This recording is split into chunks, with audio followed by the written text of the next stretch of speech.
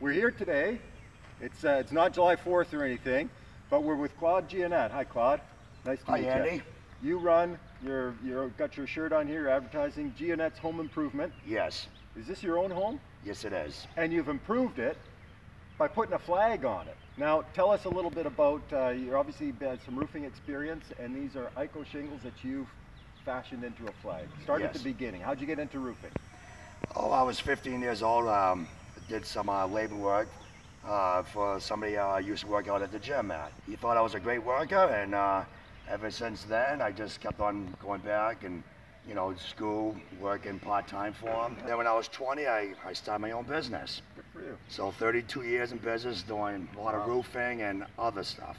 At some point, it came to you, this idea, I'm going to put a flag, but this isn't your first one, right? No, it's not. What did you, have you done one before? Where was that?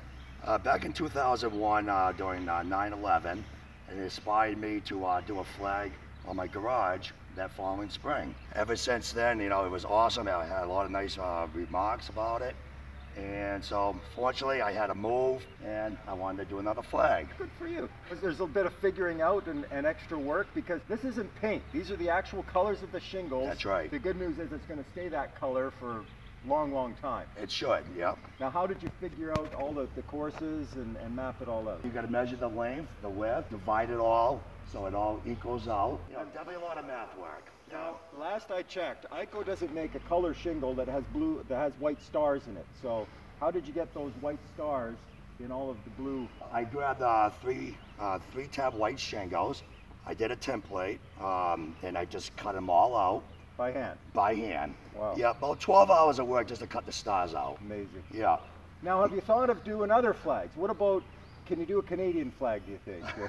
I'm sure I could do anything, you know, it's just all mad about the math. Yeah, there's a lot of flags in the world that are pretty easy, like Poland, it's red and white.